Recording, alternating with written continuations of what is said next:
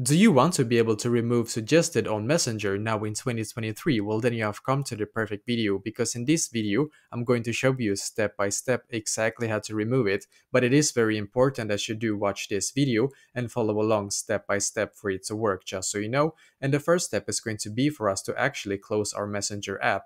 And instead, we need to go into our Facebook app instead. The reason why I need to be to come to this page right here to your Facebook is basically because you cannot actually remove it on your Messenger app itself. You need to go into the Facebook app and then remove it for your Messenger. So now in here, what you're going to do is to firstly click on menu in the bottom right corner. So click on menu, and now you should be taken to this page right here. So what I'm going to do now is to just scroll down in here until I can see where it says help and support. So click right here. Now click on report a problem, and then once again click on report a problem.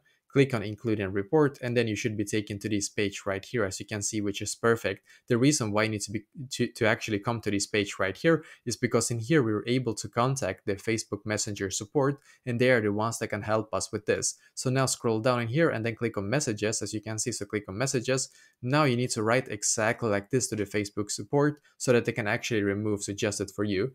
I want to be able to remove suggested on my Messenger.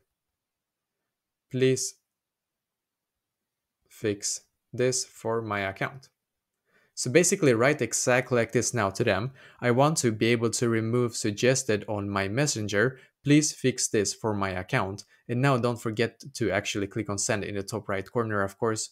And what you're going to do now is to wait about 24 to 48 hours for the Messenger support to see this, and hopefully after that, then suggested will be gone for your Messenger. So let me know in the comments below, maybe if you have any questions, and I will try to answer to as many as I can. And also I wish you the best day.